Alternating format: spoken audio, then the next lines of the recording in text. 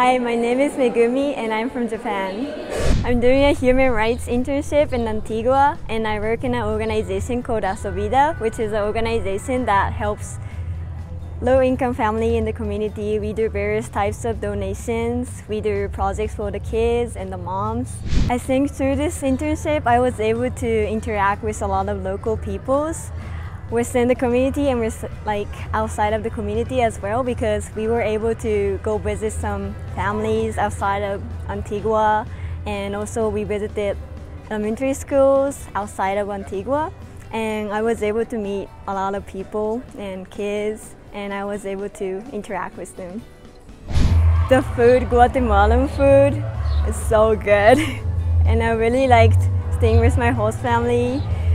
My host mom is a really good cook. I really enjoyed her food.